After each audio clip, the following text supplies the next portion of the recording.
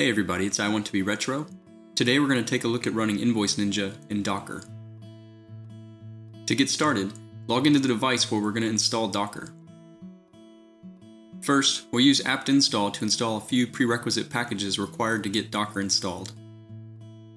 Then we'll add the Docker GPG key and apt repository.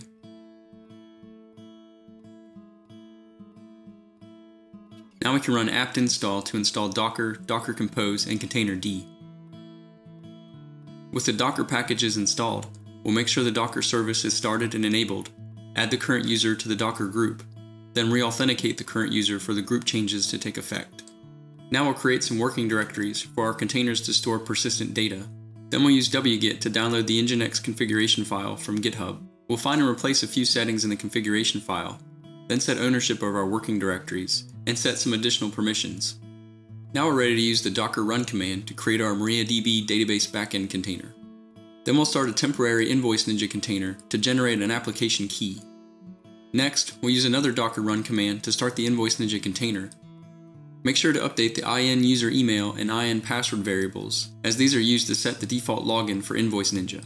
Copy the application key we generated earlier and paste it as the app key variable in the docker run command.